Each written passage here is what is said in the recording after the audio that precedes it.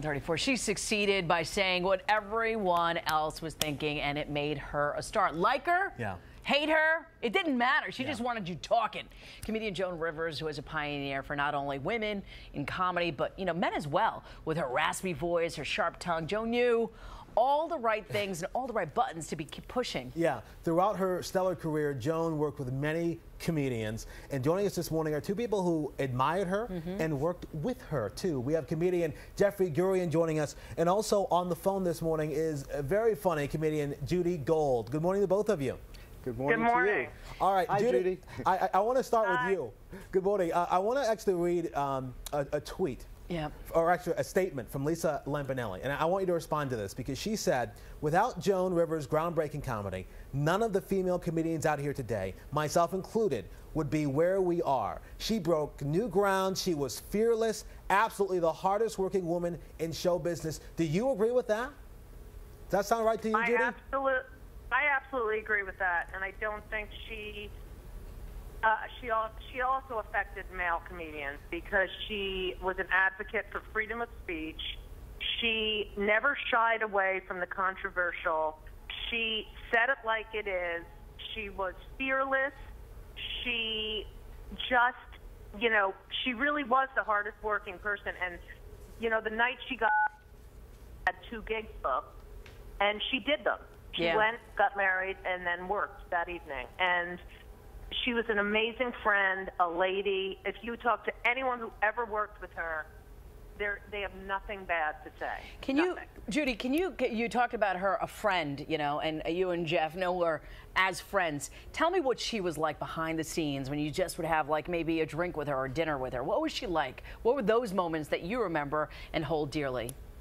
Well, for me, she was always a part of my life because I watched her since I could watch television. Yeah. And I would often say to her, Joan, you have no idea. Do you have any clue what you did for us?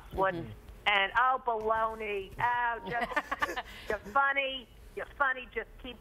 Make sure you produce everything yourself and keep all the money. Like, she feels with the admiration and love.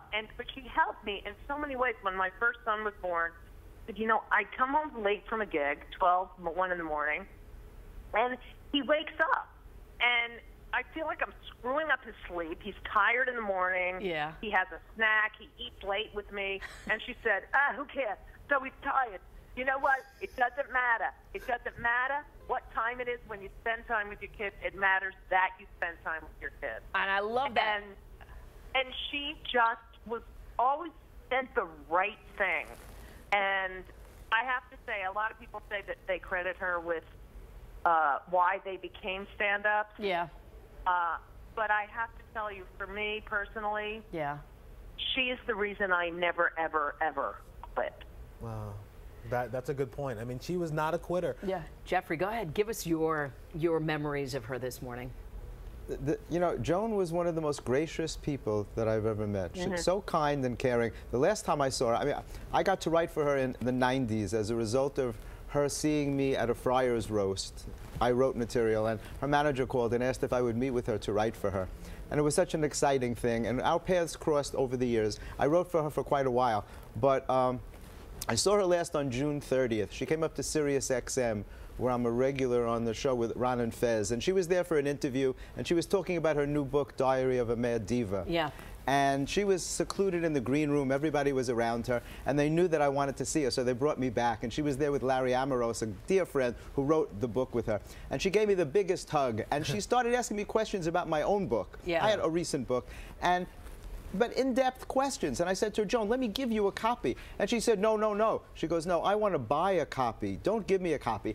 She goes, I want to support you and the book. That's the kind of gracious person she was. And her assistant took a picture of my book so that she could go out and order it. I want to ask you about the process of writing with Joan Rivers. I mean, a legend. What was it like to write with her? What was that process like? Well, it was so fun, first of all. We used to, she lived near me, so I would bring stuff to her house, and I would drive with her, and we would be doing jokes in the car, and we would be rehearsing in her apartment, and it was one of the most fun times that I ever had, because she is so unlike her stage persona. Yeah. I can't tell you how gracious and kind a person and how supportive she was. In the 90s, she sent me this picture as a thank you, and she wrote on it, I guess I'm supposed to hold it this just way? right there. That's perfect. And she wrote it, to Jeff, you're so talented. Good luck, Joan Rivers. You know what that meant to me as a young writer at the time? I was so in awe of her. And I'll say this now, I always had a crush on Joan Rivers. That's all right. I thought she was beautiful. Yeah. And still, Joan Rivers was hip. She may have been 81 years old, but she was so hip and so relevant.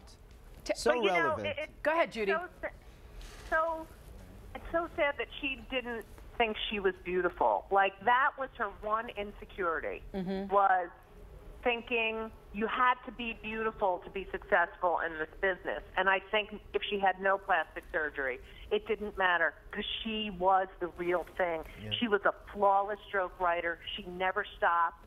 She never stopped working. She didn't care how many people were in the audience or how crappy the room looked.